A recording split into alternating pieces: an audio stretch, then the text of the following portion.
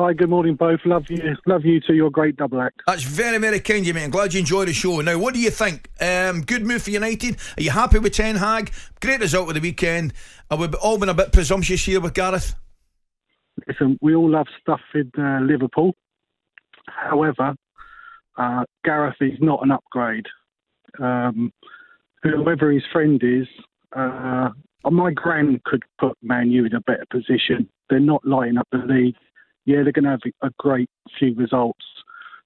Ted Hag isn't the future, but Gareth Southgate is a lot lower than Ted Hag.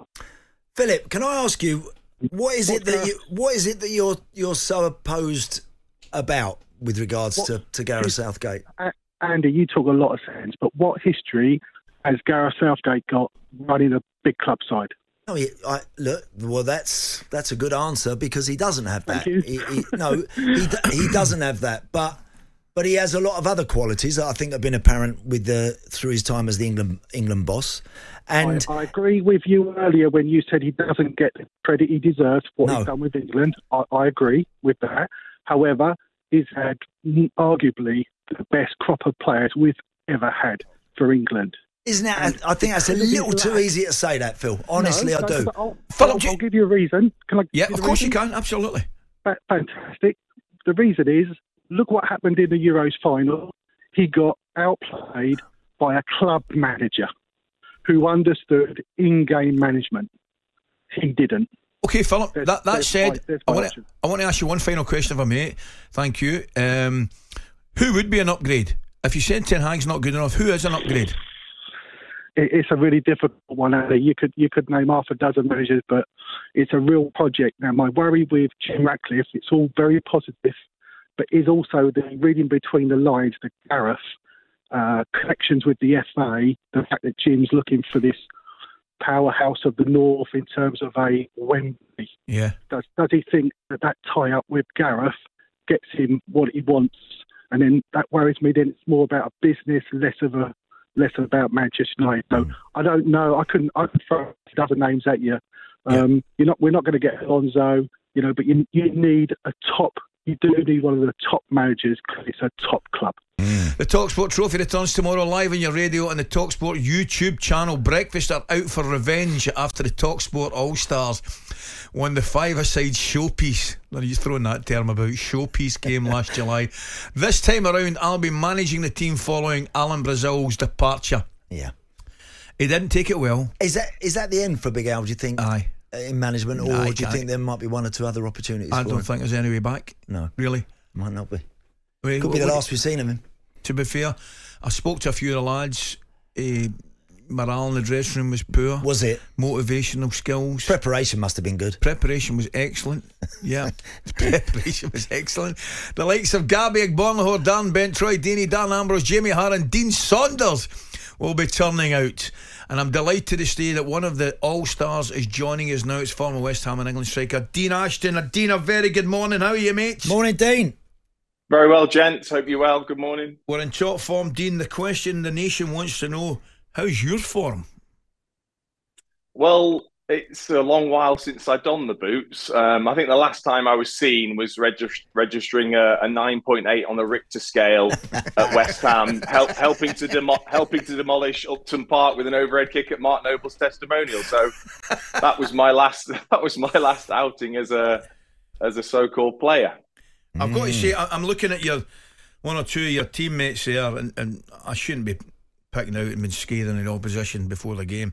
However, O'Hara, right, and I'm counting O'Hara in the same group of players as Spencer Oliver and Alex Crook, right. There's nothing that's scaring me there, to be honest with you, Dean. O'Hara's our star man. He's the one with the star quality. Spencer Oliver, he's going to be like Dennis Wise in there. I mean, imagine Miller Ernie Wise in there. A big bad Crook at the back. I don't think Troy Deeney's ready for that. I don't think he's ready. No, that's a tussle I'm looking forward to. Dean, we've been talking this morning about the possibility, it's been reported in the newspapers this morning, that Sir Jim Ratcliffe would potentially fancy Gareth Southgate as the manager were Eric Ten Hag not to continue in the role. Can you see that happening, and would it be a good thing? I think that Gareth certainly amassed enough experience to take on a job the size of Manchester United, no matter what some of the callers might say. I think taking on the England job is as big, is as important, and comes with a huge amount of scrutiny. It's just, it's very different being a club manager than I think it is being an international manager. And I personally still think there's time for Ten Hag. I still think I'd like to see him with a team behind him that gets the recruitment right, which I don't feel has happened for him. And he's constantly talked about a certain way that he wants to play, but he hasn't got the players to play that way. So I think it's more about behind the scenes at the moment for me at Manchester United than it is necessarily the manager. Dean, I'm going to ask you another one, mate. We looked at the England squad, which has been named for the upcoming games. I mean, a couple of great games coming up.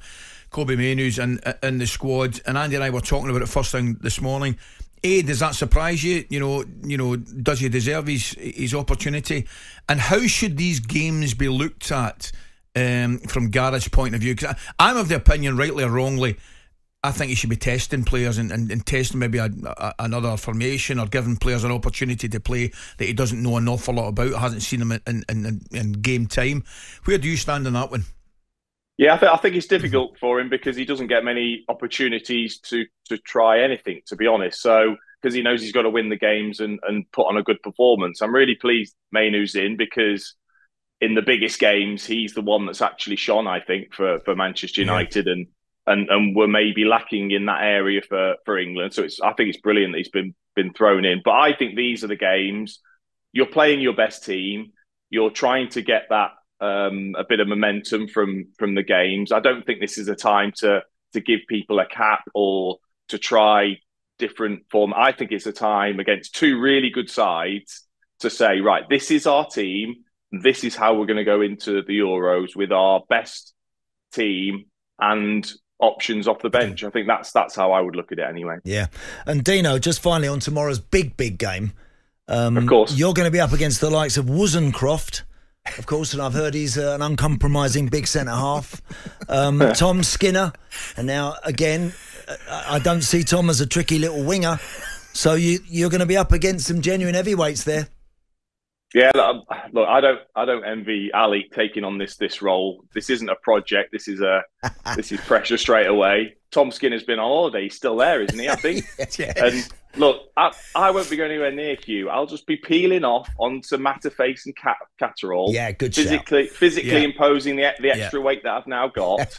And Ali, all I want to say is, can you just picture it after the game? Can you picture going into the bar? Ollie Mersey's on the mic. We are the champions. You got Alex Crook at the bar setting the tempo. Pards on the tables, and there's all us ex-players. We've dug out our Louis Vuittons and our Gucci gear that we've still got, and maybe a nice little watch, and we're still pretending that we're footballers. Imagine that. Dane, I've got news for you, mate. I can guarantee you I will not be gracious in defeat. You can take that as read, mate. Listen, looking forward to seeing you tomorrow, pal. Nice one, yeah, Dean. Can't wait. Cheers, Take fellas. care, mate. Looking forward to tomorrow. Should be great fun. 8:45. talkSPORT Breakfast, waking you up Monday to Friday morning from 6 a.m. on AM, on DAB, via the talkSPORT app and on your smart speaker. talkSPORT.